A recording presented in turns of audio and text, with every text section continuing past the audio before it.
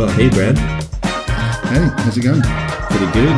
Welcome, to our show, really. I was going to say my show, but I guess I should.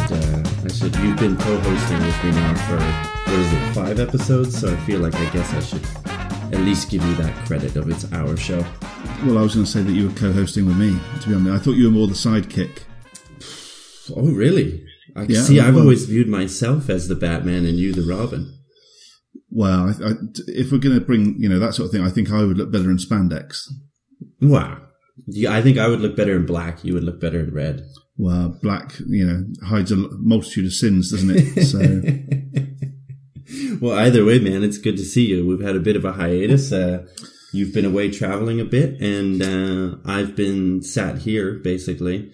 Drinking all the projects that I told you I was going to have done by the time you got back are not done, which I don't think is a surprise to anybody, but here we are. So how was your trip, and then we can jump right into today's hot topics. Trip was good. So I was in San Antonio in Texas for primarily a conference. That's what paid for the trip, and then a couple of days hanging out with some friends of ours for one of their birthdays. So a shout out to Jess for her birthday. I know she's shout one out of to the Jess. Happy birthday, Jess! Yeah, happy belated birthday to Jess. I know she's one of the few listeners we have. So we should also give a shout out to Chris as well, because he's not a listener, but if we give him a shout out, he'll have to listen. Yeah. And then that's the hook. Once they're hooked, so we give him the shout out, and then the nasty text messages or tweets or something of calling him out on it. So shout out to Chris. We better be hearing from you. We better see a tweet or something.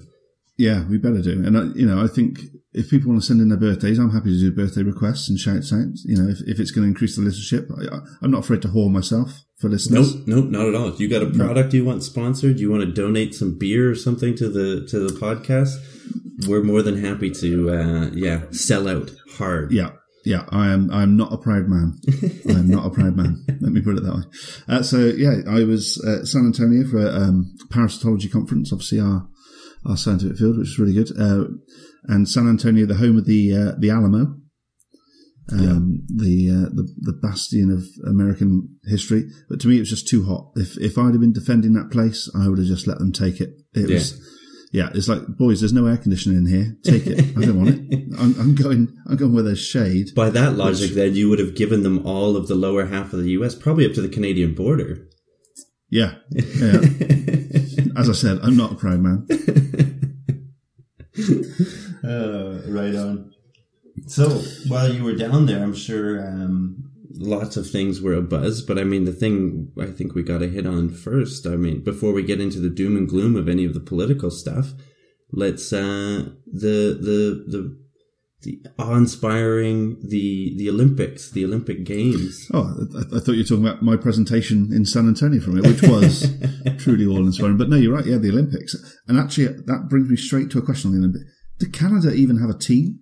Are you?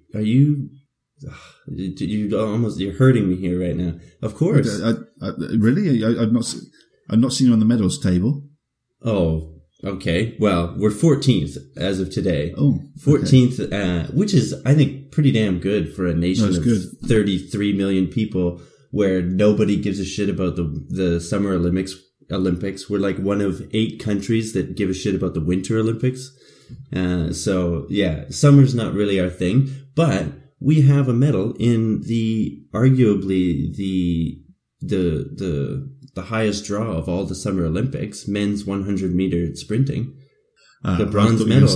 I thought you were going to say, when you said the biggest draw, I thought you were going to say beach volleyball. Yeah, that's true. Actually, that's probably the biggest draw. Oh yeah, no, okay, yeah, I take that back, because isn't there a bit of a bromance, isn't there, going on between Usain Bolt and whoever your guy is? Nobody knows the name of Usain Bolt's underling. Yeah, basically, Andre DeGrasse is his name, he was. Our guy was talking a bit of shit before the races, saying Usain Bolt's not in the best of shape, and he's going to take him down, or he wants to take him down. But he didn't, obviously. But he's like, Usain Bolt, I think, has even said, this is the next guy. This is the next big guy to watch. And we've had, famous sprinters in the past. Donovan Bailey, believe he won gold in 1996 or no, 2000. Can't remember, one of those. And then, you know, our most famous Canadian sprinter, Michael Johnson, who got busted for steroids and had his medal stripped back in the 1980s. Yeah, okay. I didn't even know he was Canadian. So don't say that Canada's not on the Summer Olympic stage, my friend. Well, to be fair, when you said Andre de Grasse, it sounded more like a gangster name to me. It was like Andre the Rat or something like that. Andre of Grasse in the French. I'll tell you who the drug cheats are. I'll tell you who they are. Yeah. No. Well, I hope our guy doesn't. I hope he doesn't get busted himself for doping, because, to be honest, who knows? I'm sure they're all doing something, or at some level. That I was going to say. I don't think I've heard of a single drug failure yet. I've heard of a couple of people sent home. There was the Egyptian guy sent home for not shaking hands with the Israeli guy during the judo bout, I think. And there's some other guys sent home for other stuff. But I've not heard anyone sent home for failing a drugs test yet, which maybe that's just because Russia aren't competed. Well, they are there, but apparently they're being a bit cleaner, I guess, than they maybe normally would. But like, let's be honest. How many? It's not just the Russians. Like, America's dominating the medal table, and which they usually do, just based on population and how much money they pump into it. But they're not all clean. Let's be real. Not all the Canadians are clean, I'm sure, either.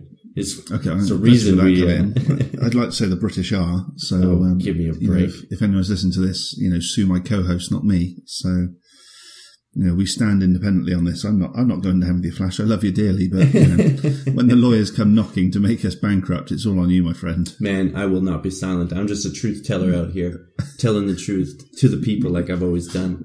Flash de Grasse, effectively. That's what we start calling you. No, I mean, I love the Olympics. Like, I get hooked in every 4 years, and obviously Winter Olympics is a bit more of a draw for us Canadians, but I enjoy it. Yeah. Well, like I said, we're one of 8, nations that can afford to buy skis and skates and all the rest of it for for a whole team of athletes. But well, and it also has a winter. That's the big thing. I imagine we've probably got some cash knocking around. We could do that. We just don't have the winters here to practice. Yeah, you send them to Canada to train. But much like our Eddie the Eagle Edwards. Exactly. That's right. But I mean, yeah, the Olympics. It's like there's so much, and especially this one. I don't know if this is where you wanted to go with this, but it was. I mean, it seems like there's been a bit of issues. I mean, surprisingly, going well, considering all the doom and gloom that was spouted out before. But and you touched on it earlier. I'm a bit like every 4 years, I always forget. So the Olympics for me, I don't really follow that much. I'll follow the tennis because I'm a big tennis fan, although I'm not strictly sure that tennis should be in the Olympics. Maybe we can touch on that as well. But then every time it comes around, I'm like, I'm not interested. And then within the first 2 days, I'm hooked. So I'm up to like 1, 2 in the morning watching the, men's Keirin cycling. I've got no idea what the rules are. All these obscure sports and I popped to the pub last night and it amazes me. Everyone's talking about the Olympics, obviously, but suddenly everyone's become an expert on, beach volleyball, on judo, on, it's like you guys don't even know these sports exist, for three and a bit years, every cycle. And now suddenly you're the world's biggest expert. Well, if you'd got that start right and come out with a bit more of a sprint in the first lap, you could have had a chance of it. Really? Yeah, the shot put technique was all off. It was shit, really. I can't believe they even let him into the competition with that. Yeah. Yeah, I don't know what it's like. I don't know what it's like for the British media. Like, I feel like maybe you guys might be a bit more critical, or even just like the people in the pub. Like, I don't know if you criticize your athletes a lot, but in Canada, in Canada, it's all like, good try. Oh, you got 8th. Good job. Like, that's better than we've ever done in some stupid, swimming event or something. But, good job. Oh, they just missed the cut, Because it is. It's like Canadian. Yeah, it is. It's so ridiculous. I mean, people are disappointed, obviously, when they do bad, but there's not a whole lot of open criticism. Because, to be honest, and I kind of agree, it is like, well, you made it, and especially coming from Canada. to be a summer Olympian and just get there is a big thing. So when we do have, you know, the winners, they get treated quite well in the media. Like we had this 16-year-old gal that cleaned up on some medals in swimming. And so that was big news for Canada. But yes, we had, our friend Steve from Where's My Glasses fame. Shout out to Steve. He was visiting us this last weekend all the way over here in Germany. Oh, of course. And, we ended up the same thing. You know, you're watching just these like random obscure events. Although we did watch table tennis, which isn't that obscure, but my God, is that fun to watch. They can just get it going, you know? So that's a really good one. But let me ask you this. What's your favorite? Like, what is the obscure event that you found this year or that you...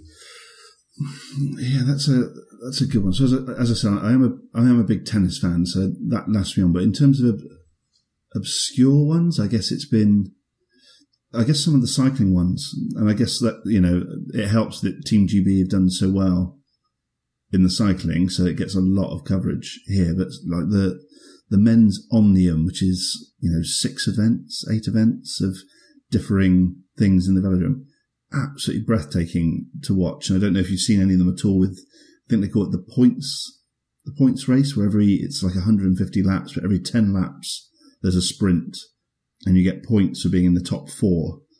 So every 10 laps, everyone will literally go hell for leather to be across that line. And then if you catch up with the back of the pack, then you get 20 points. So there's an incentive to put your foot down and try and catch up and lap the field. So that's fun to watch. But then the race before that is, I think it's called the Elimination. So there's... Ooh, that just sounds like the Eliminator. It sounds like Gladiators. You get some guy to come out with a pugil stick and start beating the crowd.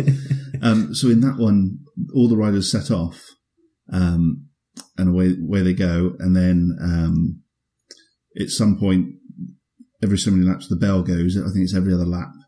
And basically, the last person to cross the line gets eliminated. Oh, wow. So is it like the track open up and they fall into a pit? See, now that would be like a Hunger Games type esque. Just some archer at the top takes them out. Not that exciting. I like flashes on the handlebars, and then they pull off into the Côte d'Azur, which is the blue I've learnt around the inside of the velodrome. Okay, there you go. So yeah, that's probably been the most fascinating to watch, and I guess it helps that we've done reasonably well in the cycling to wet my whistle. What about yourself? Have you found some obscure ones in there? I found myself watching women's weightlifting, which was for the listeners out there that aren't seeing it, I literally just smacked my drink over my laptop. It was interesting, to say the least. I watched some men's weightlifting as well, which, I mean, let's be honest. No, you didn't mention that first. You went straight to the women's there, didn't you? It was way more interesting. The characters were much more enthralling. I don't know. Engrossing is the word, maybe. But I was going to say, let's be honest though. And I mean, in a lot of these events, are you not just looking for the car crash? Are you not like, I love, you know, the inspiring success stories, but I also, and probably even more so, love the crushing defeats. Like cycling, it's like it's all about a big wreck. That's what I wanted. You know, that's what we're all here for. Let's be real. Well, yeah, wasn't there so it touched the news late here, the 2 German female marathon runners that they came in like 70th place or something, but they've caused uproar in Germany, and you may not have heard this, because they crossed the finish line and they held hands going over the finish line together. Oh. And basically, the German Olympic Committee have said that, you know, it's a disgrace. The quote was, "It's like they treated it as a fun run." Now, I'm sorry, anyone that's just run a marathon and completes it, I think they can pretty much do whatever they want on the finish line, because I'd never do it. And if they've got the wherewithal to cross with their teammate, holding hands and smiling, fair play to them. That, to me, I find inspiring. Yeah. Apart from some guy in office, well, they treated it like a fun run, obviously with a German accent, which I didn't do. Yeah, they treated it like a fun run, yeah. It's a fun run. Yeah. No, I did not hear that. Yeah, that seems a bit overkill. Yeah, especially when it's like, it's not like they were first and second here. It's like we're talking about the bottom of the... Yeah, they didn't forgo a medal position. Yeah. You know, they're just pleased they competed in the Olympics and finished fair play to them.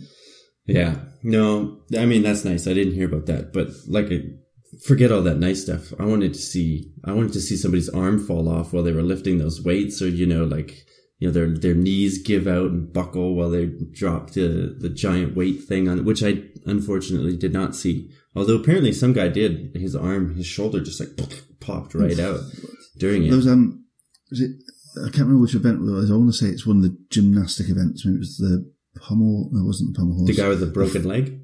Yeah. Yeah. The French athlete with the broken leg. And the pictures I saw, he's got a broken leg, but he's still smiling. That's what I don't get. Yeah. But then what I didn't see at the time, and I've had to go back and look, is they put him on the stretcher and then they drop him. As they're carrying him off, they dropped him off the stretcher. So there you are. That seems like something that would happen in The Simpsons or something, There's the car crash you wanted to see twice over. I know, and I missed it. Well, the picture I saw of the guy with the broken leg. Yeah, it's not as good secondhand, you got to see it live, right? But the pictures, the pictures I did see of him were, it looked like he was more like, oh, are you fucking kidding me? A broken leg? Like it wasn't like pain. It was just like, and this is what Steve was saying too. He's like, look at this guy. This is hilarious. He's showing me the picture and it's more just like annoyance. He's like, ruined my perfect score or something. And his leg is like 90-degree angle. It's just like the knight from the Holy Grail. It's just a flesh wound. Exactly. No, so I didn't see any horrible weightlifting injuries, but I was really surprised at it's the guy who won the men's competition that I was watching. Is a guy from Iran, short little dude with the biggest beer gut, just hanging out over his weightlifting belt in that unitard suit, and he's beating out all these huge Lithuanian and Norwegian looking dudes that actually look ripped, they have built physique. They look like athletes. This guy did not look like an athlete. And same in the women's competition. They did not look like athletes. I mean, obviously this is the cream of the crop of the sport of weightlifting, and there's different muscles involved and stuff like this. And size, I'm assuming, helps because these people were huge. But it was just I was just if you saw that person on the bus, you'd be like, oh, that person needs to, run some laps or something. Yeah, that's probably not good for their health. And then there they are in the Olympics. So I was just I was like, oh, okay, weightlifting is not a thing that I know anything about. But the one that I really am disappointed I missed, and I only found out that it existed today after it had finished, it's called steeplechase. Have you heard of this one? That's the track event in it where you jump every lap or something. Well, it's like an obstacle course. There's water obstacles and stuff, and I guess it's based on an equestrian event or something. And I was just like, this sounds awesome. This sounds more like, American Gladiators or something. I was like, this is what I want to see. And so it'd be better if they did the steeplechase with those fake hobby horses. Yeah, just the broomstick with a horse head on the top. I thought you were going to say with archers bearing down on them or those. Did you guys get American Gladiators in the UK? We had our own version. Yeah. Okay, so the giant tennis ball gun that they would shoot at. Yeah. That's what I want to see. I mean, let's just add that to every event. That would spice it up a little bit. Do you see the talking of fails and media coverage? I didn't see it, but I read in the paper the Japanese pole vaulter. Oh. And it's down to basically he's had to come out and say it's down to the camera angle, and now basically the media have ruined his life back home. He failed to meet the bar, but from the camera angle, it looks like he failed to meet the bar because his penis took out the bar. And it wasn't, it was actually his thigh that hit it beforehand. But the way the camera looks, it was his penis. So, of course, the media picked up, this Japanese guy's penis has stopped him going through into the semi-finals. Yeah. You think that'd be a good thing for him. He's like, it's too big, the unitard just can't even keep it in place, This package I got here is... Yeah, exactly that. When I saw the headline, I was like, oh, brilliant. They've, the exact headline escapes me, but it was Japanese pole vaulter media. That was the sort of power words, the buzzwords in there. And I was like, oh, brilliant. Yeah, he's doing exactly that. He's marketing himself, having a giant schlong. Yeah. But no, quite the opposite. He was like, oh, how dare you, you're making a mockery of my sport. So, yeah. Sorry, your sport's a bit of a joke. You got more headlines this way than you would of any other. So, Yeah, man, run with that and see how many ladies are waiting for you at the airport when you come back. Going, exactly. Is it okay? Is it okay? Is it bruised? That's not his pole down his trunks. Yeah. I think. So I touched on it earlier. What's your view on some of the professional sports being involved? So obviously this year golf was the big controversial one because obviously most of the professional golfers refused to go over the Zika thing. Yeah, I have a real, as I said, I'm a big tennis fan, and I stayed up till 2 a.m. to watch Andy Murray win. So brilliant. But I just think for me the Olympics is about sports that don't normally get TV coverage, that are a little bit more obscure. Yet suddenly we've got these people that earn millions of pounds a week doing these sports suddenly say, well, I'm not getting paid for 2 weeks, so it's okay, I can compete. That doesn't fit with the Olympic spirit to me. Any thoughts on that, Flash? It doesn't bother me in the slightest. I mean, you don't care. No. As long as there's a car crash for you to watch, exactly. You don't care if they're getting paid or not. Yeah, no, I could care less, No, I mean, we have this debate all the time with the hockey players, the ice hockey players, in the Winter Sorry, Olympics. no idea what that sport is. It's only the greatest, fastest sport in the world. So, I mean, you really should get on board. It's a shame that only 8 nations really play it. Although, India is working real hard to get a, well, I mean, I think. They've got lots of ice rinks. Yeah, so up in the mountains. Be a problem. Up in the mountains, they sure do. I say India's working real hard to get a, international ice hockey team, but I think it's like 15 dudes. And then a couple American guys from Minnesota that have gone over to, it's a real Mighty Ducks story. There's always a couple of American dudes from Minnesota milling around somewhere. Yeah. But as far as the professional athletes things go, it's like, to me, the Olympics is about the best against the best. And, why not let the best play? It doesn't bother me at all that they're professional athletes. If these are, it's, I guess it's unfortunate for the amateur athletes, but sorry, you're an amateur. Like, you're just not good enough. So, that's just the way it is. And then in terms of do we want to highlight sports that don't normally, get a lot of airplay? Well, no, because, people are already watching these random sports. Like you and I just discussed, what we were just watching. So you need the big draw sports in order to get people to come and watch and, I don't know. No, it doesn't bother me in the slightest at all. I want to see the best against the best, and I want to see them hurt each other, and I want to see people, fail, and I want to see, all of it, all the highs and all the lows. Well, because next time around it's in Tokyo, isn't it? So is it baseball and softball, or one or either of both? They've let in. It's like, well, come on, guys. The World Series features at best 2 countries. Yeah. So come on, really? What, why is that? And I know softball is big in Japan, but really, baseball's big in Japan. You already see the best players play in the world. It's the same. Again, it's the same with ice hockey. Not just the best players, the only players. Well, if they're good enough from other countries, they come and play in the major leagues, right? Like there's lots of Cubans and Dominicans and. There's Japanese guys playing in the majors and stuff too. So, they're obviously good enough to come and make it. So you're seeing the best on the best. Yeah, I don't know. Okay. So it's the same. It's the same. Again, I bring it back to hockey because it's what I know and it's the best sport in the world. So why wouldn't I?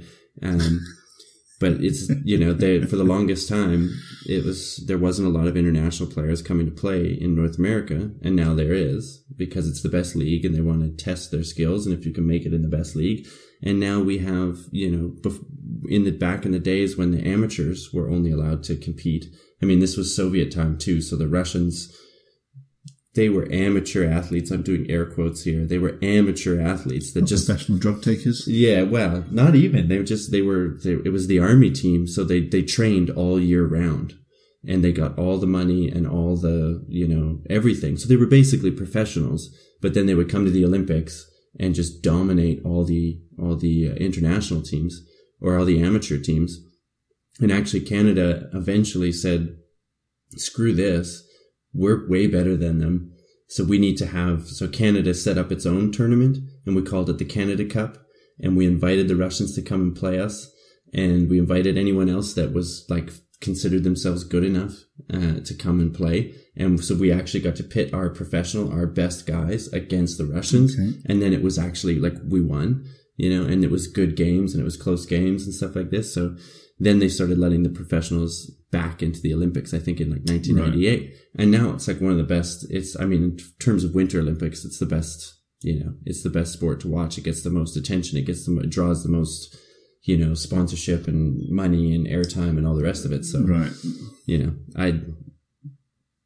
I guess I'm biased because those damn Russians think that they can just, try and claim that they're the best at hockey. It's not true. It's not true, Brett. It's not true. If they're one of our listeners, then, let's butter them up. They are definitely the best nation in the world at ice hockey. So if they're one of our listeners, I'm going to say, come over here and play a game, buddy. Let's see what your record is in the last international tournaments. We've been dominating. The Americans are better at ice hockey now than the Russians. You know what? Well, the Finns are probably better than the Russians at ice hockey right now. And how are the Edmonton Oilers doing? We're terrible, but the season hasn't started, and I'm sure they'll be terrible again this year. But we just got to do Finnish guys, so maybe that'll turn us around. The professional is totally different, and I would implore you not to be talking about things that you don't know what you're talking about. Hey, actually, you know what? I take that back because that's what I do basically every time we turn. I was going to say that this podcast would be very, very short if we both stuck to that rule. So just our listeners would be tuning into silence in white noise. Yeah, great to help you sleep. But, yeah. It would just be a bunch of can I talk about? No, I can't say that. No, should I? No, I can't say that. Yeah. Anyway, so that's I don't know. That's my opinion on it. It's like I want to see the best on the best, and I have no problems with it. That's fair enough. But then, look at boxing. So boxing, they just have the amateurs there, and then some of them, if they go on and win a medal, then they tend to then turn professional. But you don't see any of the big boxers out there going, yeah, do you know what? I'm going to forgo a paycheck and go and win a gold medal. Yeah, that's their prerogative, I guess. It's also your longevity in the sport is not as long, I don't think, as say tennis or even, ice hockey or any of the team sports for sure. I mean, that's a bit more of a physical commitment. So I think those guys are, when they go out to perform, they have to get paid because they need, to pay for someone to take care of their vegetative body as their brain deteriorates from CTE in their later years. So, Because, and this year it amazes me because they've changed the rules, so that's caused some controversy. I don't know if that's hit the news there at all, but one of the rule changes is no head guards. Oh, really? I didn't know that. Which I think, for a sport that's always been trying to defend its image against head injury and brain injury, it's a major change to the rules to say, do you know what? The one thing that gives a little bit of protection we're taking away. Do you know why they said that? I don't. I think it wouldn't surprise me if it's to make it more of a spectator sport, the fact that somebody might get injured. I'm not sure that's what they're officially saying. I don't know if that's what the Olympics are. The Olympics are about. They're all about more knockouts. I don't know. Well, maybe, and that's if they know their viewer base, then yes, they should know that. Yes, that is what we want to see. That's what we want to see. Yeah, we want to see vegetables being wheeled at the ring. Yeah, and then dropped. Yeah, off the stretcher. Yeah, the controversy was that they've also changed the scoring system, but it seems that some of the judges haven't quite understood. So I think there's been 3 instances now of, clearly the guy that won the bout not winning the bout. Yeah. Because they've applied the wrong point. So they've had people booing, and then the biggest guy it seems to have happened to this Irish guy who, by all accounts, trounced the guy, give the guy a standing count twice, put a cut above his eye, still lost the bout. And, and then the Amateur Boxing Association has come forward and said, yeah, that was a mistake. He should have gone through, but there's no appeal process. Yeah, there's nothing you can do. So that's like, guys, it's like, really? If this is meant to be the pinnacle of your amateur sport, get it right. Yeah, what a shit show. I chalked that up to boxing just being corrupt as shit, which I'm sure it is. And that's what Once again, any lawyers listening, that was my co-host, Flash, and not myself. Flash, truth teller. You just call me a truth teller. Well, they could. Yeah. Good luck spouting those truths when you're desolate and bankrupt on the streets living homeless, Flash. Yeah, with the Russian Ice Hockey Federation and the what do they call the KGB now? I can't remember, but knocking on my door. And the European Olympic chief. Have you heard this guy? This is the guy that's been arrested for the ticket scam. The ticket scam. Yeah. But have you heard the nature of his arrest? No. Well, I heard he's like scalping tickets or something. So yeah, basically some guy got caught with 700 tickets on him that basically came from this guy, this Irish guy who's the president or the chair of the EU Olympic Committee. And they've traced it back to this guy, but by all accounts, the police in Brazil turn up at his hotel room. They either knock on the door or they break the door down. He's not there, but his wife's there. And his wife says, "Oh no, he's gone back to Ireland. He's not here. He left for Ireland 2 days ago." And they're like, "Oh, okay." But they decided maybe she's not telling the truth. So they reviewed the CCTV footage in the hotel, and then literally went next door, hotel room wise, and knocked on the door, to which he answered, fully naked, by all accounts. Who was with him? By all accounts, fully naked, pretending he was asleep. And a little bit confused by it all. He's now been arrested and, suspended and whatever. But yeah, brilliant. Yeah, I know where I'll hide. Next door. Yeah. Next door. Yeah, I guess not the smartest criminal. But here I'll give you another truth. When you're as complacent and corrupt as a body as like the IOC and all the rest of the sporting federations, then I'm sure going for a legal nightmare.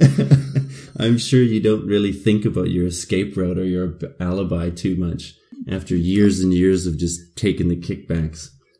You never thought this day would come. I'm starting to reevaluate my career because it seems like episode 6 I might be presenting by myself at this rate by the time you're banged up and bogged down in legal proceedings for the next 8 years. Hey man, it ain't slander if it's true. Well, yeah, good luck with that. So yeah, and I guess the other piece that hit the news here today is touching on, I guess, a little bit of politics as well as the Olympics. The Leave campaign. We voted to leave. It's going to happen, but they're obviously putting more and more pressure that we should get on with it. So by all accounts, they've been putting some marketing and publications around with pictures of the Olympic medal winners from Team GB, and then with slogans basically saying "Leave the EU," implying that these people are, backing that. So actually, the British Olympic Committee today have come out and basically said you've got until 5 o'clock today to recall every single one of those ads, otherwise we're suing your ass. Yeah. Maybe you need to get their lawyers on board, Flash, because it sounds like you can be getting a phone call from the competitors quite soon. So yeah, that seems to be what's kicking off here. So it's interesting that, for the Olympics, it's always meant to be non-political, isn't it? Suddenly politics it's supposed to be. Being dragged into that. I did see one, I think it was a tweet. The Leave campaign made a tweet that featured some athlete, and she basically, I believe it was her, replied to the tweet and was just like, thanks for the support on the big win or something, but I voted stay, and then put like EU flags or something all in it. So I would thank you to not use my image in your campaign or something like this, And yeah, I was just like, that's brilliant. I mean, good to hammer back at them, but it's a pretty low down move from the Leave campaign. I mean, are we surprised that they go that low? Not really, but probably not. Well, the scary thing here is that, so Theresa May, our Prime Minister, is out of the country, I think, doing a world tour and also on holiday.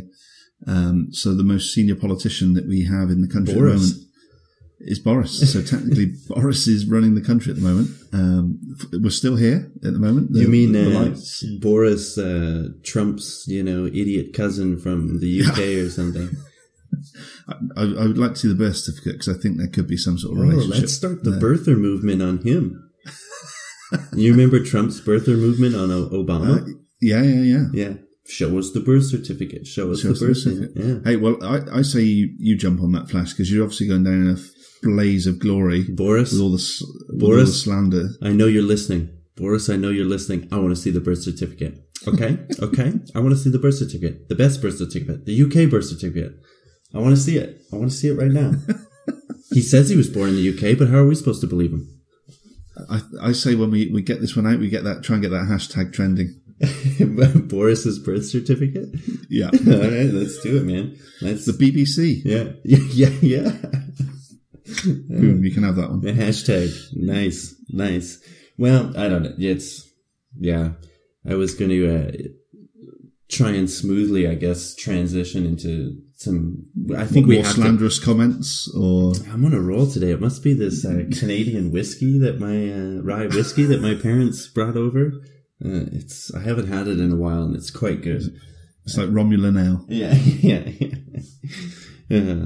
No, I mean, I think we have to. We got some science stories that I think we should get to as well, because that's a bit more uplifting than some of the other stuff. But I think we should at least touch on the steaming, pile of garbage on a train that's hurtling towards a cliff that is the U.S. campaign trail at the moment, because it is just a whole nother level. I mean, I guess I want to say that at least, Trump seems to finally be shooting himself in the foot, but I think Hillary is like equally bad for other reasons. And then it brings up this whole thing right now. This, I guess the sort of bigger picture discussion for me is Trump has really been able to, rile up his supporters by claiming that, the media is unfair and they're biasing the election. Like, I get no positive coverage. And by all accounts, I haven't watched a lot of CNN, but by all accounts, CNN is basically full bore behind Hillary and, just hammering on Trump. And I mean, he brings it on himself with stupid shit that he says. But I mean, if they're not talking about all of Hillary's faults, the email scandals, like all the other, creepy things that she's done behind closed doors, then what is a fair and unbiased media? Like, I don't think it exists that much in the US anymore. And so it's like this speech from John F. Kennedy was going around on the internet that I saw, where it was a couple of days. Is he running for election again? Yeah, back from the dead. I think they should vote for him. Him dead would be better than, anything that they got right now. But no, it was just like, he was basically imploring the media to be critical to both sides, to himself plus the others, because that's and it was just really like rah about the institution and how it's necessary to inform the people and all this stuff. And it just seems like that is gone. Like, it's absolutely gone. And so Trump kind of has a point in that it's like, what the media machine is influencing it, but I wonder how much it does. Like, this is just me, sort of reading this stuff and then starting to think out loud about it. How much does it influence it? Cause he's saying to all of his supporters, if I lose the election, it's because it was rigged. So, I mean, like, that's a dangerous thing to start saying. I mean, you're going to have people rioting in the streets because they believe every word this man says. But it's like, who is the media even talking to at this point? Trump supporters aren't watching CNN. They're watching their own, Trump news. Fox News or whatever. And Democrats are watching CNN and they're seeing all this stuff that we already know. And then I came across a study today that was talking about how the candidates, once they get to the general election stage, the hypothesis or the thought is always that they then move more to the middle on issues because they're not going to their base anymore like they are in the primaries. But this guy did, so political scientist at Vanderbilt did sort of an analysis and a breakdown of it. And by his metrics, he said that's not happening. And in fact, they're going more and more to their base as the years go on. He looked at, speeches and stuff from 1980 up to 2012. And so it's like these people that are in the middle, these swing people in the middle that like feel abandoned by this because they have no candidate and there's no third party option. Are they so apathetic that they then don't vote? So you see record lows of voter turnout in this election. Maybe I'm speculating. And then it's a matter of who has the most rabid supporters that actually go out and vote. And Trump might have that. Even though like all the polls are showing that he's trailing and he's trailing in the swing states and all this, it's like if people don't go out and vote, and the Democratic people sort of are a little, we got this in the bag. I'm just going to sit at home and sit this one out. Or you're just a swing person in the middle that is like, you know what? Both these candidates are shit. Yeah. So it's a scary situation. Yeah. And I guess in my head, I predicted that turnout would be high at this one because both sides would obviously be competing against each other more than normal because they are two, I was going to say crackpots, but I wouldn't dare say that. Alleged extremists, should we say? I'll say it. For either side of the party. Thank you. You're going down.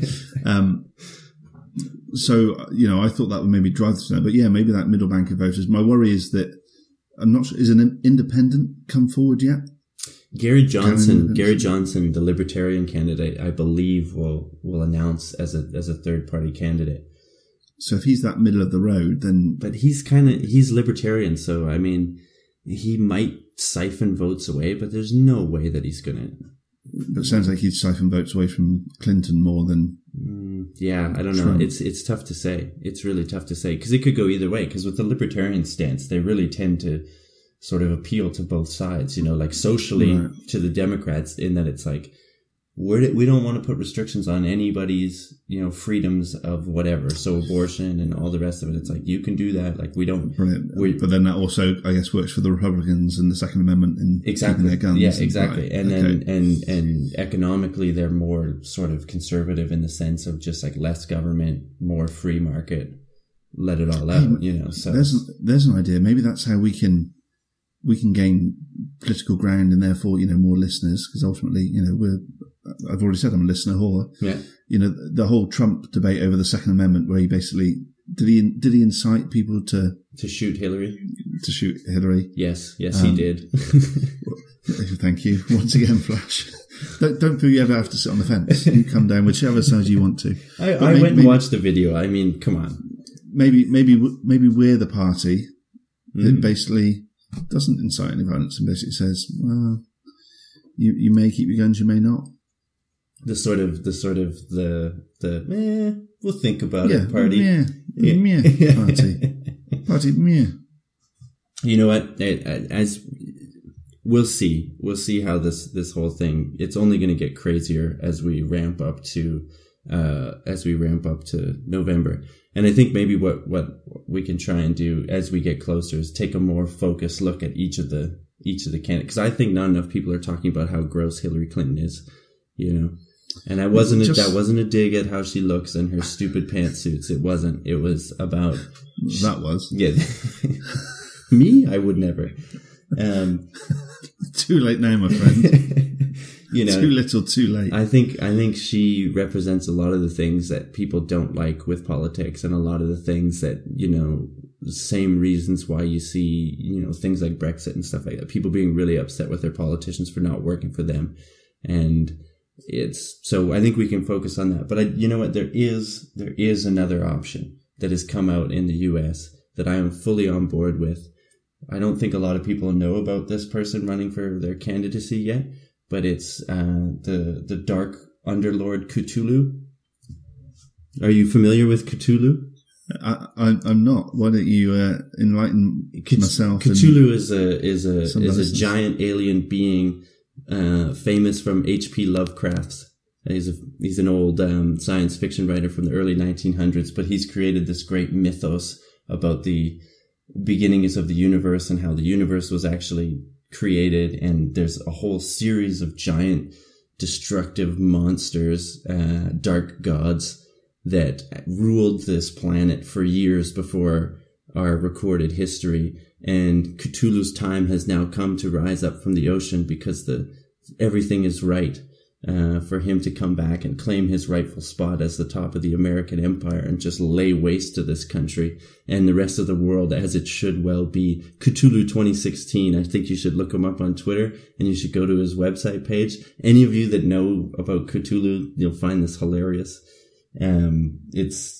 It's honestly, it's the best parody campaign I've seen in a long time. Other than Trump's. Other than Trump, yeah. No, this one is way better. Oh my God, it's brilliant. But you kind of got to know Cthulhu. I was hoping you would know who he was. I'm sorry, I've let you down. Interestingly, we mentioned at the top of the show that I was in Texas last week. So obviously, apart from Austin, I believe Texas is a firmly Republican state. So chatting to a couple of people that you just got the impression talking to them, that they were Republicans, maybe because they had guns coming out of everywhere and a few other things. And I purposely was not going anywhere on the politics chat my whole time there. But they brought up Trump or whatever, mainly because I had a t-shirt on that by all accounts had Trump's colours on. And it wasn't a political t-shirt, but they're like, oh, that's a Trump t-shirt. Oh, no, it's not. And I'm like, oh, God, that Pandora's box has been opened. Mm-hmm. But this guy actually turned around and said, I'm all for it. I'm all for building the wall. And I'm like, oh God, how do I get myself out of this conversation? He went, oh yeah, I'm all for the wall, but not on the south border of Texas, on the north. He said, if that fucking lunatic gets in, build a wall at the north and we'll just succeed and become our own republic. Yeah, that's the dream. So, okay, well, even diehard Republicans are, not totally blown away by this guy. So no, I think that there's hope yet. It's a really, really divisive thing, which again is why I call for the Dark Lord Cthulhu to come and just, lay waste to the whole thing. But yeah, I've seen a few articles talking about, people in Texas saying, they would secede or they would like to. It didn't matter which candidate. Like there was people saying if Hillary gets in, then we're out. There was people saying if Trump gets in, then we're out. And I think that just speaks to, like I said, like how polarizing this thing is, and that I think a lot of people in that country are feeling really let down by their system and by their candidates. So it's like, and that I think again just speaks to the how crazy of a system it is. The two-party system clearly doesn't work. And it's been even further, hindered by the money that's been put into it and how it's run by money and media and the rest of it. So it could be a shakeup. I'll say this on the air. Again, our friend Steve from Where's My Glasses fame, he predicted the end of the world, because I think it's coming. Cthulhu, man. Cthulhu. Look it up. Cthulhu 2016. I think you'd be a big supporter. I think you'd be into the platform. Let's tweet out a link from our account. Get it out. Yeah. So he's on Twitter. We'll do that after the show, our listeners. So watch this space. I think one of the taglines is, it's like, rather than go for the lesser of two evils, go for the most evil. And then it's like maybe we need to. Do we need to endorse a candidate? Maybe that's. I've just said mine, Cthulhu. I'm Cthulhu 26. I thought about buying a T-shirt. It was like $20. I was like, should I buy a shirt? If I knew who he was, I'd be tempted. Yeah. Anyway, so Steve. Yeah. This man. For those of you that don't know Steve, the man's an oracle. Yeah. I think that's the best way to describe it. And a real truth teller. Wow. I can see where you get it from. This is where I learned my truth telling ways. Let's just make this clear that Steve, albeit an oracle, is not affiliated with this show directly. So anything that he says, it might be slightly slanderous. Doesn't come back on us. And if it is going to come back on one of us, it's Flash's feature, this one. So Flash, over to you. All right. Steve's prediction for the campaign was that Trump has one big trick up his sleeve and that he's going to swoop in like days before the actual vote and drop this bombshell of a thing, whatever it is, some big secret, some big information that he's got on Hillary or something like this, and that's going to just swing the vote at the last second, and he's going to win. Steve thinks Trump's going to win with a big last second power play, and he, you know what? I believe he did say, you know what? I'm all for it. Let's shake this bitch up, I think is what he said. Was this before or after Trump made the statement of, why can't I use the nukes? I haven't heard that one, so I don't know. You haven't heard that one? Oh, yeah, God. yeah. By all accounts, in a press conference, he was on about, all the trouble in the world. And he's like, well, I'll just use the nukes. And then obviously somebody was in his ear going, you cannot. And he's like, why can't I use the nukes? Oh, we got them. Why can't I use them? Yeah, I did. Yes, I did see a little bit about that. And I saw a really good, I'll try and find it and tweet it out, but I saw a really good, a guy made a series of tweets, and I can't remember what his qualifications were, but it was working in the government high up, defense ministry, where he basically outlined, it's like, I don't know if he understands what, like, the whole concept of nuclear deterrence and why it works and why it's kept everybody safe from nuclear bombs for the last like 30 years, you know? And he just like clearly just went through it. It's like, if you use it or you even threaten to use it, the whole thing falls apart and you bring us to the brink of nuclear war, you know, like, so, oh, wow. What a world. Yeah, well, it might not be a world for much longer if that guy's in charge of the big red button. So yeah, it's true. Yeah, it's true. So yes, I did hear about that, and I believe that Steve's comments were made after this. And Steve also showed me a hilarious video called "Sassy Trump." Somebody's gone through and overdubbed a real sassy voice over Trump's actual speeches. So it's this exact transcript. It's the exact transcript of what he's saying, just in a hilarious, sassy voice. I implore you all to look it up. Sassy Trump. Hilarious. And then you're saying he doesn't sound sassy already? No. This is way sassier. But it actually, I found it was good because I could actually then tolerate listening to the speech for at least a little bit longer. And then still, like, you know, getting to hear exactly what the words, like, hearing how many words he uses to say absolutely nothing. It's incredible. It's absolutely incredible. But should we move on to brighter topics?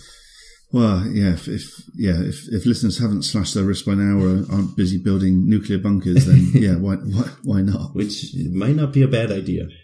Yeah. I'm podcasting from the table, and some of the 50s videos were ducking cover under the table. So yeah. Should nuclear war start, I'm fine. I've got a wooden table to protect me. Got a wooden table. Yeah, no problem. Well, yeah. I'm going to be screwed. We're right next to Russia, so as Russia's, you know, making their preemptive move to right ahead of the U.S. election, you know, Germany, we're basically just the tripwire forces for NATO. So, and Germany don't have a good history with, you know, international events and things like that. But so here's a very loose segue, but you can see where I go on this. So if you do need to escape the nuclear war, then you need a car and you need it fast. What better than Uber? I hear they're great. Yeah. What better than calling for an Uber to get you away? Who have announced that at the end of it's either this month or next month, they will be launching self-driving cars. What? Which I find slightly amazing, considering there's not a manufacturer that really has these cars. Yeah. Out there yet? So whose cars? Whose self-driving technology? It's going to be the Ford, I think, based on the Ford Fusion to start with. So for the initial rollout, they'll still have a driver, but the driver will just be there to pick up the slack in the case of an emergency. Because I thought this was like the best move. This would be like the best move, because isn't the worst part of Uber is that you got to like talk to the guy and that he might be a weirdo or all the Uber drivers I've had, they're basically told you don't talk unless you're spoken to. That's a good rule. Which, yeah, I think is a good rule. So by all accounts, it's going to start with Ford, but then they've also signed a deal with Volvo, who I think are like big pioneers of this technology. And I actually met a guy last year who's one of the software engineers working on this. But basically, they've signed a deal for like a load of Volvo SUVs that will then be their fleet in the future. So I'm just a little bit scared of there's not any other self-drive cars out there at the moment. And I think it's going to trial in Pittsburgh, I think, in Pennsylvania. But also, ultimately, doesn't this scupper their business model? Yeah, this is exactly what I was saying. So, because why wouldn't I just buy a self-drive car and then I could always just have that with me? Yeah. Oh, I've had a few drinks. I'll just call the car and it'll come and pick me up. Yeah, it'll just drive me home. I'll just sit in the back. Why do I need an Uber? Yeah. And the whole idea of like Uber was like allowing people to make money on the sides. But now, like, if you hire a self-driving Uber, who gets the money? Uber. Yeah. I'm guessing they're not donating it to the thousands of drivers they've made redundant. So they get everybody to sign up to their shit and get like all this capital to be a big company. And then they use that capital to basically lay off their entire workforce. Hey, it's the American way. And it is. It definitely is. And I mean, Uber's been allegedly. Sorry, Uber's been accused of being a bit cutthroat and shady in the past. So, I don't know. If this was their move all along, I'm kind of impressed. But they were just playing the long game. Yeah, exactly. But I think that, self-driving cars, I'm all on board for it. I think that's the way to go. I think it's wave of the future, dude. Wave of the future. And it's about time. I mean, we'll see how the legislation works. Again, like I said, Uber has had trouble getting perfectly legal with human drivers in a lot of cities and countries and whatnot. So to do it now to be the first to roll it out with self-driving cars, we'll see how well that works for them. But well, especially when they've announced it at the time when Tesla have come under fire recently. Haven't Tesla had 2 alleged deaths due to failure of their autopilot system? So from a media marketing point of view, it doesn't seem the right time to then say, hey, drunk, need a lift home? How about this? You may or may not die. I don't know if that's the tagline they're going to go with on their marketing. If they want it, they can have it. Pay me a small royalty. Yeah. But, I'm not sure that's the best way they want to go. I don't, maybe it is a good time to be like, hey, that happened, but we'll do it better. Or, just sort of keep forging ahead with the technology. It might not be good for, if this is where, which I honestly think it is, this is where we're moving. And these people are banking on being the first, in the market, so to speak. You might not want to be too gun shy over, 2 deaths? 2 deaths. Seatbelts, were a lot, before they made seatbelts, people were putting up with, however many deaths. And how many deaths do we have from normal driving cars? The car accident deaths, is that really going to scare people off? Doesn't scare us all off from jumping in the car and flying down the highway now, so. That's true. Yeah, it's true. Considering how, and I actually thought today, considering how dangerous it is, you always assume that you're going to get to your destination, don't you? Yeah. Where, statistically there is that chance that you're not. Yeah. I mean, I think about it every time I get in the car. Especially if you're driving in a Tesla. Well, we've probably lost that sponsor now. Yeah, probably, I was going to say. Edit that bit out. Because I'd quite like a Tesla if it was free. I'd drive one. If they would let me drive. To hell with the risks. Yeah. No, I mean, I think it's an interesting move. Like, we should be following that.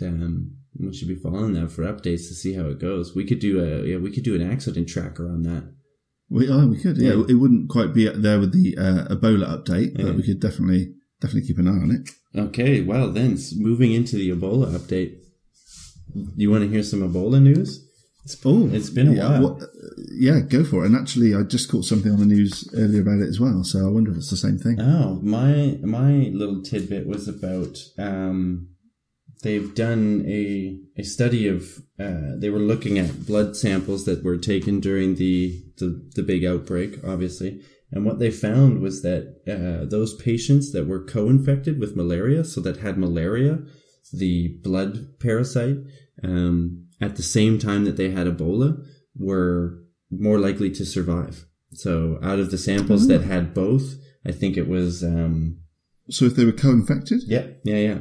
So the samples that they looked at, the group of samples, it was 1,000 samples. They looked at the ones that had malaria and then the ones that didn't have malaria. And out of the group that had malaria, I think it was 20% more of them survived versus the group that didn't have malaria. So there was a significant bump in survival rates when you had malaria. And I was thinking about it, and I was like, I did a quick Google search on exactly how Ebola kills you and all this stuff. You went for the cheery stuff. Yeah, I went for the real nuts and bolts of it, because for those that don't know, malaria is a blood parasite. So it infects red blood cells and, multiplies inside of them, kind of like a virus, and then bursts the red blood cells and goes off to infect other red blood cells. But red blood cells that are infected with malaria tend to be more rigid and they stick to the sides of the vessels more. So they're stiffer and sticky. So they kind of clump and clot a bit. And I thought, okay, well, maybe this is the mechanism for because they don't really know the mechanism of why malaria might infer some better survivability of Ebola. But this is just me, spouting out ideas here, because my original thought was, okay, they're clumpy. Maybe that stops you from bleeding out of all of your orifices and all this, because your malaria blood, stick with me here. Your malaria blood is a bit more sticky. Stick with you. See what you've done there. Yeah, that's right. I just come up with this shit, This is just stream of consciousness. A humoral response. Yeah, very nice, very nice. You Brits are always about the good pun, right? Well, that's about the end of my immunology. If Jess, the listener we mentioned at the front, is listening, she can tweet back to this because she's the immunologist. Right. Wow. She is definitely not a parasitologist. Yeah, so I don't know, maybe it's that, but then I was looking into how Ebola kills you, and Ebola actually causes clotting and viscosity of the blood vessels, so it'll cause some clotting in your blood, but then because your blood vessels are leaky, it causes the ruptures, which shoots the blood. That's why you get bleeding out of all the aforementioned orifices.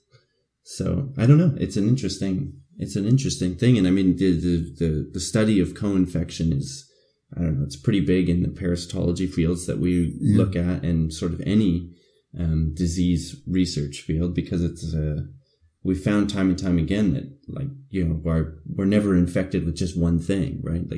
Any animal always has multiple bacteria or whatever it is going on inside their body. So how these things interact, it's your own little ecosystem in there. So there's definitely different players will affect different things. And if you had to pick between malaria and surviving Ebola, get a little malaria, no problem. And it didn't go the other way. If you had Ebola, you were less likely to get malaria.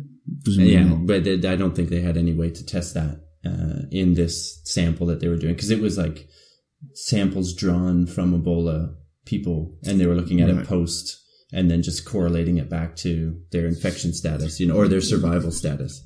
So there would be no way of knowing that. And they did look at, they said that as anyone that came in for treatment during the Ebola outbreak was given antimalarials, but that seemed to have no effect on anything, which I thought was kind of interesting, because it's maybe if they were curing this malaria, maybe they actually condemned a lot more people to die. Yeah. Because they didn't have the protective, and I mean, it's obviously way too early to tell all of this, and maybe it's just a weird correlation, maybe it's something else, but it's kind of an interesting story. And it's just, again, like I've said a number of times, the Ebola outbreak was terrible, obviously, but we're learning so much more because it was such a big sample size, really. It's the first time that disease has gotten that many numbers, so learning a lot about Ebola. Malaria co-infection might be good. So, hey, who knows? Yeah, well, yeah, and I wondered about the reverse being true, because obviously at the moment, the big push is to find a vaccine for malaria, isn't it? So I was wondering if the reverse went that way, because there is an experimental Ebola vaccine, I believe. Yep.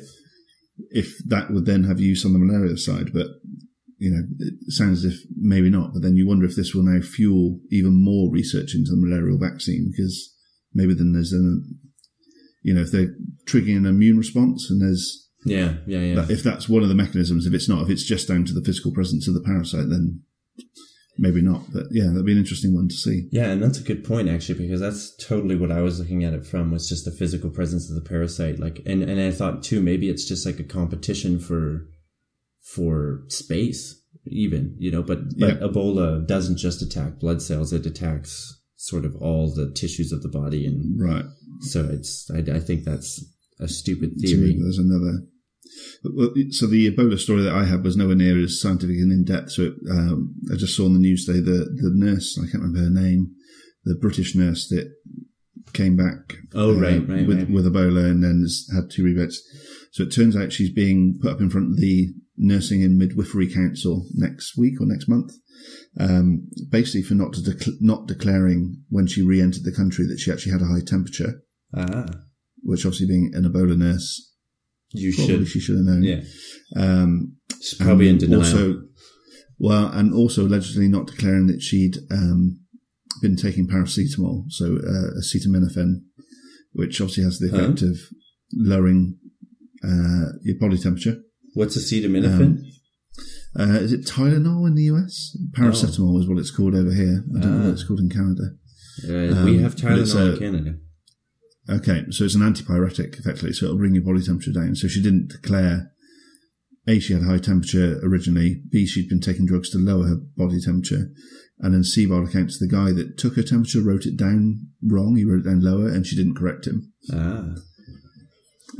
But somehow this has all just come out, and it's actually come out today by accident because they published it on their website, on the Nursing and Midwifery Council website, by accident, that she was up on this disciplinary charge. Jeez. Sounds like these nurses and midwives and their midwifery council need to get their shit together over there. Yeah, it sounds like a real conspiracy theory going on. So, yeah, nowhere near as scientific and in-depth. It fuels the conspiracy theorists out there a little bit. Yeah, that's a weird one.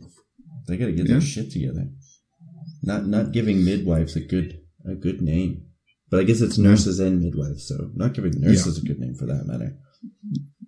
But, if she can't even get the temperature stuff right and can't even get the reporting stuff right, is it any wonder she actually got Ebola? She's probably down there just, walking around without the space suit on, shaking hands with everybody, licking an ice cream cone. Jeez, it's hot here. It's so hot in here. Why are we wearing all this plastic? Is that red sauce on the ice cream? No, it's blood. Oh, it's fine. Look at this raspberry. Well, maybe that's biology, selection of the fittest. Yeah, well. Just trying to take her out right there. Well, we'll see. What do you figure we got time for? Because we can jump into one more biology. Or I got another disease story. Well, I'm all for it. Let's try and touch on both. Let's do it quick. Let's go for it. Okay. We'll make this a bumper episode for the fans. All right, sounds good. I like how we're a bit more prepared now too with stuff to talk about. But I did. Because we've improvised the previous four, so it's good that we've done some planning. Yeah. I did at least 4 minutes of planning before we went live. Okay, so I got a good 40 minutes in, so.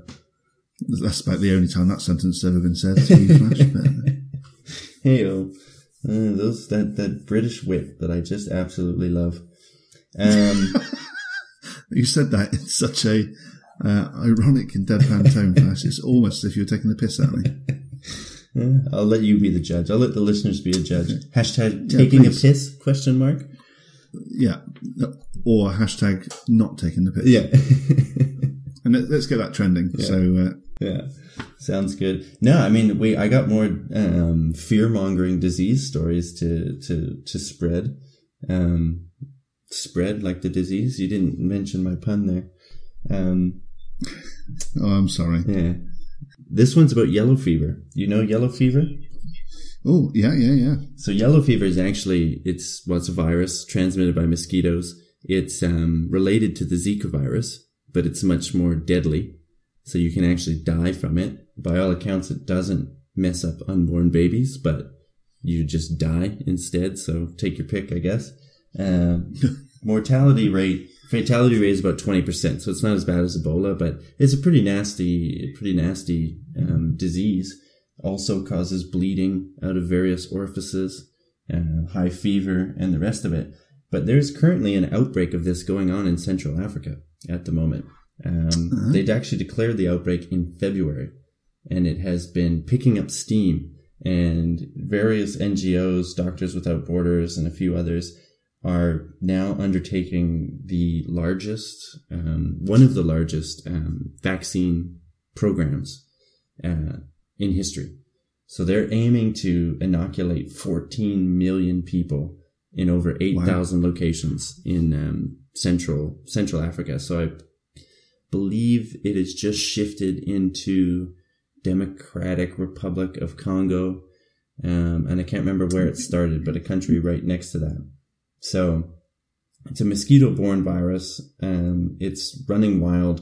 The alarmists out there will say if we don't get this under control, it could spread to Europe, to, various other continents with the mosquitoes, just like Zika, right? I mean, yellow fever is common in South America. You don't see a lot of outbreaks of it because they do vaccinate there and they do take control. They try and get rid of the mosquitoes, But this is just like Zika. It's with the increase in urban areas, increased travel between all these places, and with climate change, it's like perfect breeding ground for these mosquitoes. So mosquito-borne viruses, Zika is sort of the poster child right now, and you can see how it's spread all around the world, while in comparison, Zika ain't shit on yellow fever. So, it's a turf war. It is. It totally is.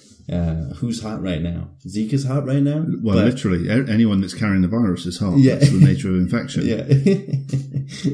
But, yellow fever is looking to take its place in the headlines. And again, it's one of those things that it's unfortunate, but because it's in poorer places in Africa, this has been going on since February and hasn't really exactly. been And talked I've about not heard anything of it. Yeah, exactly. But who knows? So we could have a yellow fever update as a regular segment going forward. I say we just there is some good to come out of it. Exactly, we get material. So I think we just need to have viral updates in general. We could just go through and track. Not literally us. Yeah. I don't need to get tested. I'm clean. Yeah, I'm fine. That's what a lot of the Russian athletes said as well. Yeah, exactly. No, I just thought that was interesting because, not only is it the biggest, vaccine rollout program, it's really ambitious. And I mean, in some countries, they were having to say, like, give them like 1/10 or 1/4 the actual effective dose. So they figure that it will give people, it will only confer immunity for like a year. But because supplies are so short, they have to make them stretch out, right? So, but isn't there an issue with the vaccine? Because I know some countries, if you've been vaccinated against yellow fever, they won't let you out of the airport because you carry, it must be a live vaccine, I'm guessing, attenuated vaccine. So effectively, you're still classed as a carrier, so they won't let you out of the airport. Or even off the plane in some cases. I don't know. My only experience, I've been vaccinated for it when I went down to Brazil about like 10 years ago.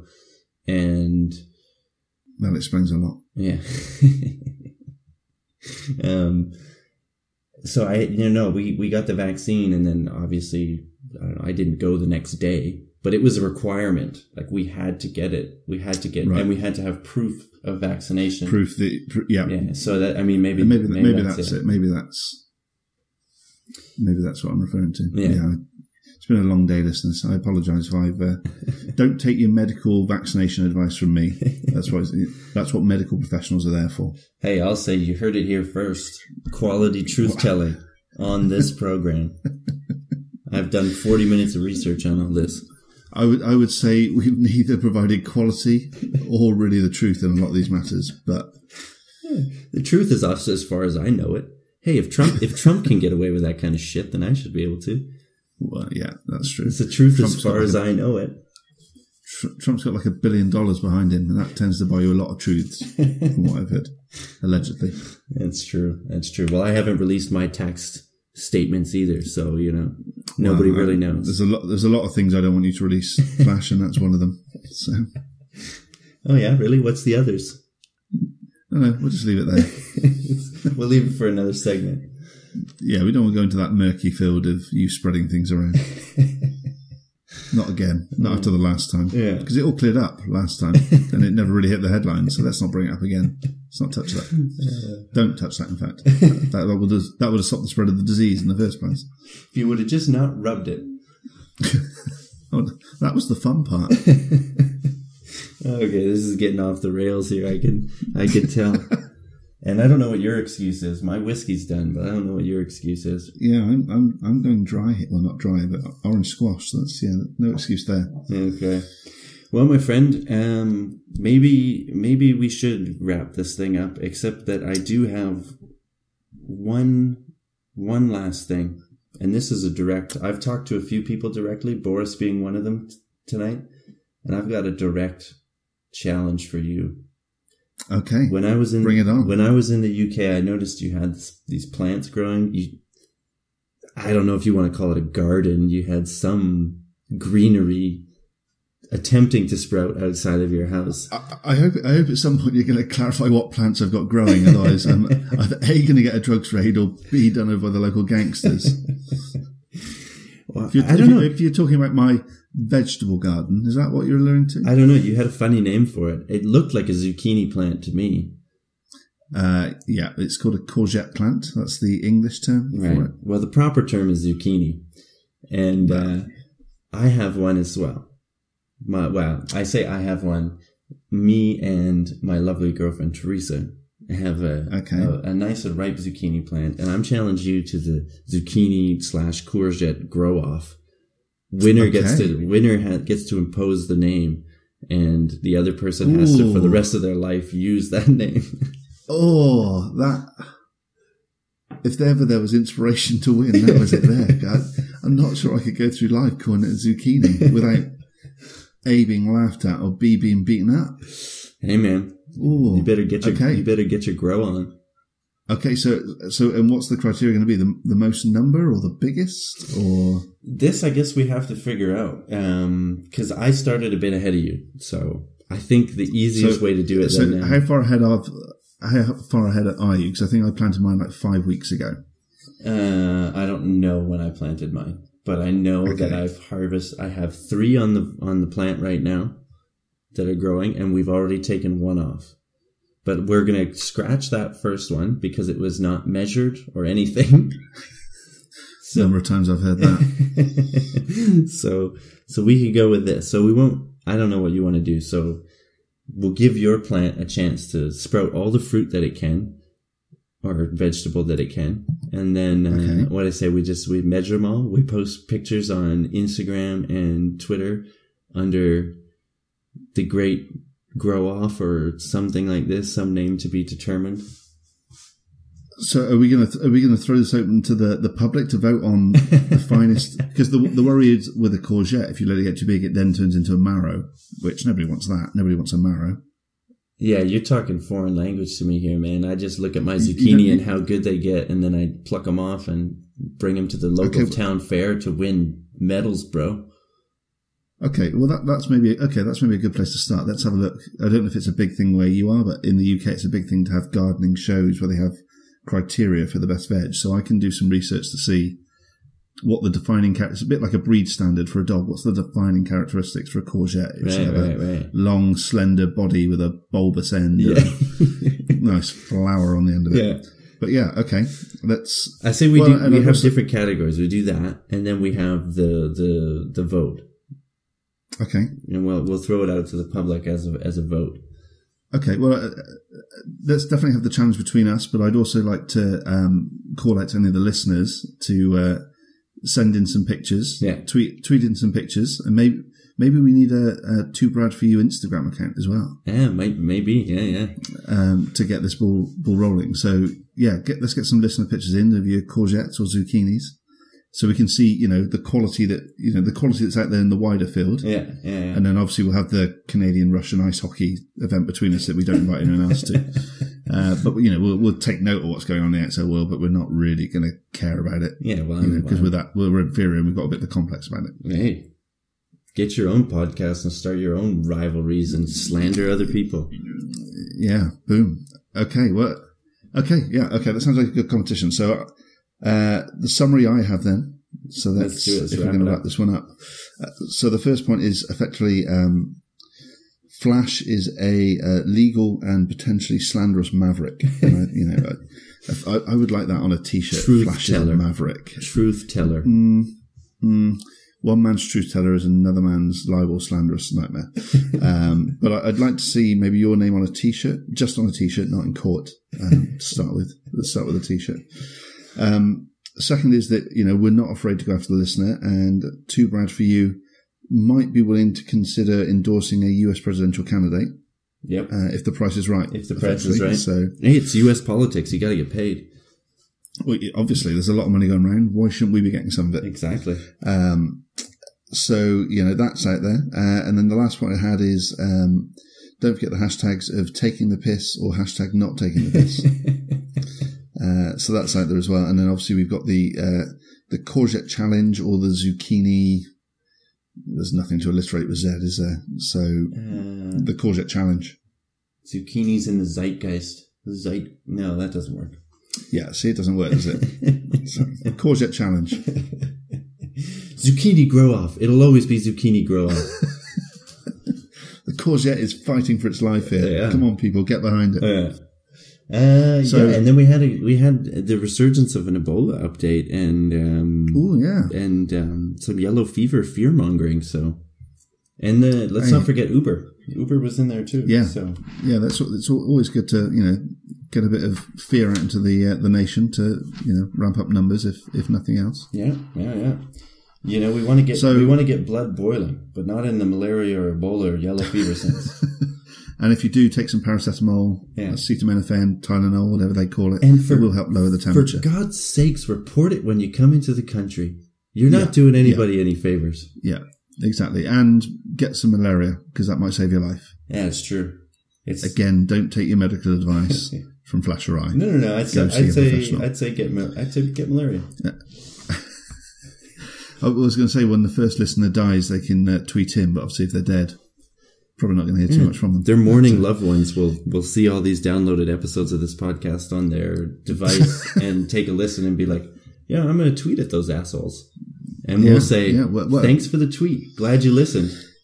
Yeah, well, you'll see those people when you're in court. So that's fine. So we should just give a shout out to those, listeners. Get involved. This show is primarily for you.